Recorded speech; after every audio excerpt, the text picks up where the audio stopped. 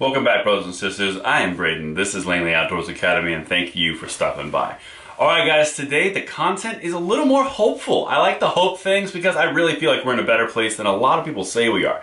The content today, quite frankly, how do you know when you're winning the culture fight, when you're winning the support of our rights for the Second Amendment? There's a real simple way to know. We're going to dive into it in 1 second.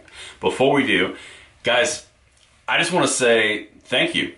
You guys, I really feel a partnership with you on the subscriber growth on this channel. We are coming on 190,000 subscribers right now. On January 1st of 2021, we had just passed 100,000. The growth is insane. It really shows you guys are kind of giving the old thumbs up if you like what's coming out. Subscribing to the channel is a great way to show support. It's free and it helps grow the Second Amendment world, and the revolution that's coming in the gun world is amazing, and you're helping me build it, and I thank you from the bottom of my heart. The next thing, the newsletter. Some updates on this. I'm sending out ammo links that I can find ammo for on Fridays for pistols and Tuesdays for rifles to you guys for free. It's in the description box below. I'm going to be honest, I need your opinion on this. I'm being told that I need to send more out because there's too many people on the mailing list. It's like 30,000 right now, or like 26,000. And you guys aren't, you're like buying everything out. So if you want, in the comments field below, if you want additional newsletters per week, let me know, because the number one thing I don't want to do is I don't want to inundate your mailbox with all these different things and offers and all that. That's not my purpose. Purpose is to get you the ammo you need. So if you want more newsletters, like maybe ammo for pistols twice and rifles twice a week, comments field below. All right. So guys, this is how we know that we are winning the fight for the Second Amendment, or at least winning battles. Okay?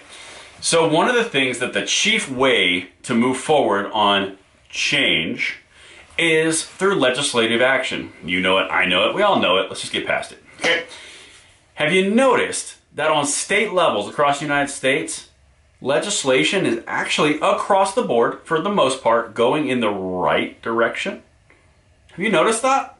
So on the state levels, there are still off crazy bills that are coming forward in left-leaning states like Washington, California, New York. There's like one or two crazy ones in the middle ground like Florida. But on the right, dude, it is going far right towards the Second Amendment and the individual right to bear arms, which is amazing. But how do you know if you're winning or losing? Well, here's how.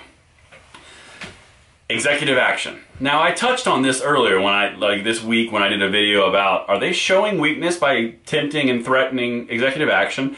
And then another video that backed up with that, which was Biden's losing support with his West Virginian senator, what's his face? Joe Manchin. So here's where we go with this, guys.